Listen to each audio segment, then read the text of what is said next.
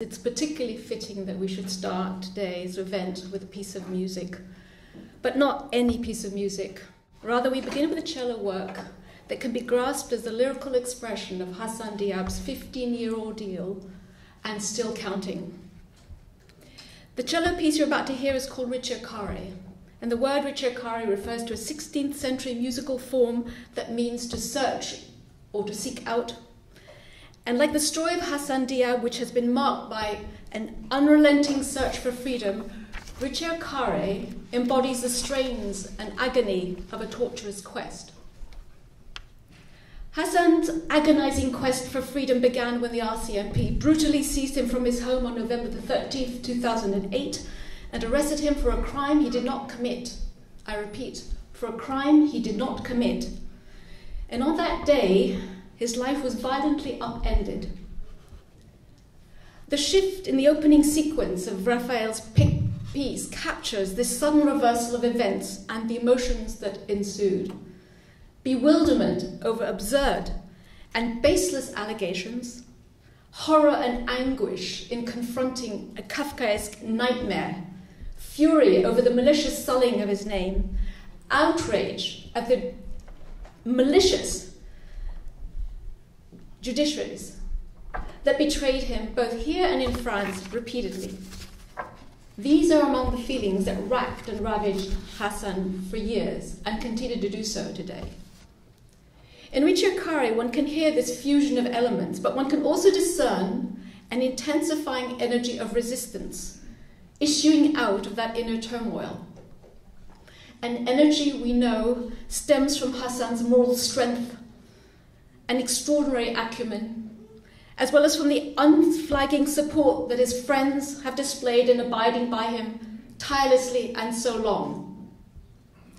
This staying power, combined with the excellent organizational work of his supporters, including a body of admirable Carleton University students, has strengthened the quest for justice, brought the search to an ever more intense and heightened pitch. So much so that the Hassan case recently became the centerpiece of parliamentary hearings on Canada's vile extradition law. Hassan's story is not only iconic, it is historic, and it will be precedent-setting when the quest for his freedom will have been consummated. Ricercare's ascending force as it wends its way upwards, rising like the phoenix from each setback, and attaining its culminating bar triumphantly, makes that consummate moment of freedom unmistakably clear. And a final word to MPs and senators who might be listening on the live stream. We, Hassan Diab supporters, are not a scattering of strident demonstrators protesting in front of Parliament Hill in the cold Canadian wind. We are more than that. We are a critical mass, and since 2008, our numbers have swollen. And today we straddle the nation from coast to coast, from St. John's to Victoria. We are everywhere, and we are here. And we demand that you deploy your political powers to prevail on Prime Minister Trudeau and Justice Minister Lametti to ensure that Hassan is not, I repeat, not extradited a second time.